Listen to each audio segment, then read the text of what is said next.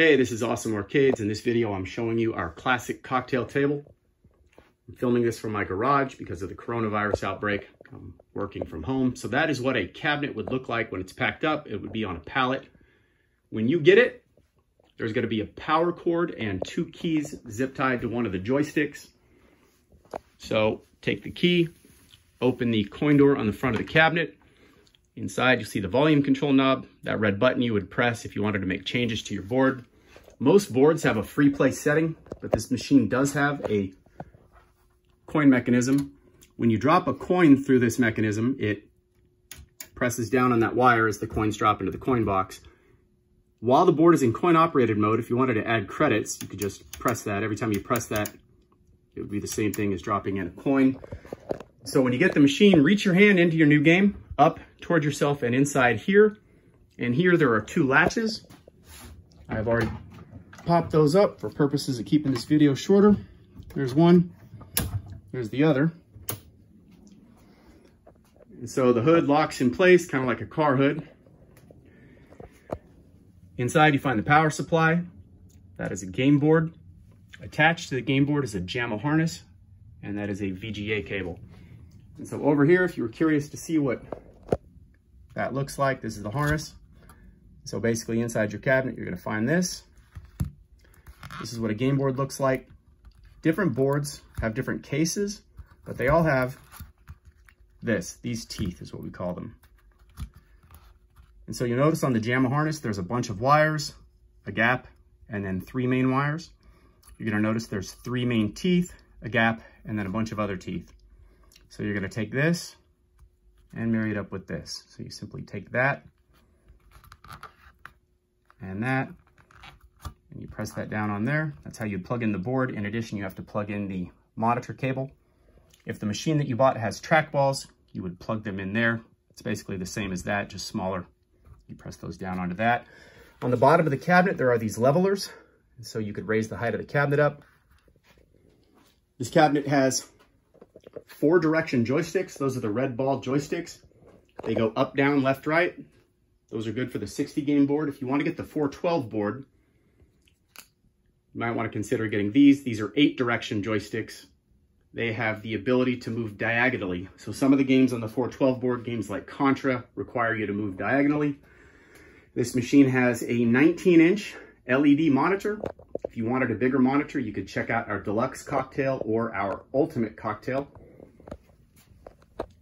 These 2 bolts hold this in place. It's called the control panel. If you ever needed to access the control panel, I've removed the bolts there.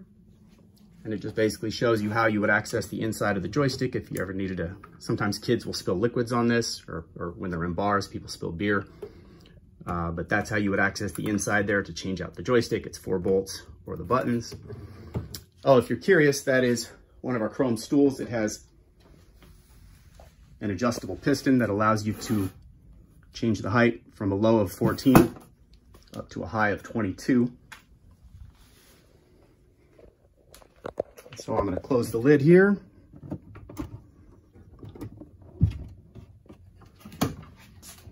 One note I'd like to make: when you move the cabinet, like you're moving it around your house, always use the control panels. Don't lift it by the lid because it's just held in place with those 2 latches, which you should close back down. And let's see. So this cabinet does have a piece of clear tempered glass. There's 4 clips that hold the glass in place. Underneath that glass, there's a thin vinyl veneer that we call an underlay. Ours have the arcade logo printed on it. You can kind of see what these look like here. If you wanted to get something different, there's a company in Pennsylvania that makes custom graphics. He has the correct sizes for our cabinets. I could give you his information if you wanted one that says Frogger, or you wanted to get one with your company logo, something like that. Just let me know and we can take care of that for you. And so on the 412 board, if you're playing a game and you want to leave that game, you press and hold the 1-player start button for about 5 seconds. Doing that, it's like pressing Control-Alt-Delete on a computer. And so if you're playing a game and you want to pause, you could do that, and it'll just pop that window up and you can go back into the game and keep playing, or you can move the joystick down to exit and back out of the game. And so on the menu screen, you could see the games are listed numerically. If you press down on the joystick, it'll scroll one game at a time. If you press down and hold it, it will rapid scroll. Or if you press and hold the joystick right, it will rapid scroll one page at a time. So you could scroll pretty quickly from game 1 all the way down to game 412.